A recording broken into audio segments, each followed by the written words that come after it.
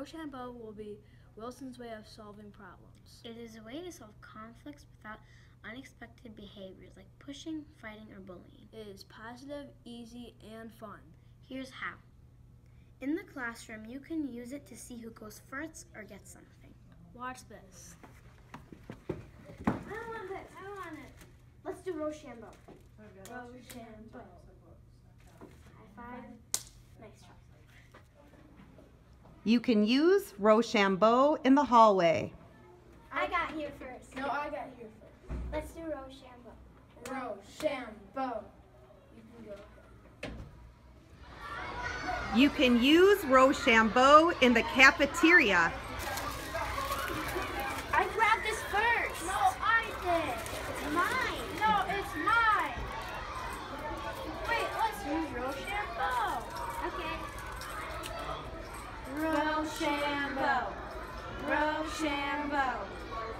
That means all the ones. Thank you. You can use RoShamBo even outside. Let's play basketball. Who wants to be captain? Me. Let's use RoShamBo. RoShamBo. High five. Nice try.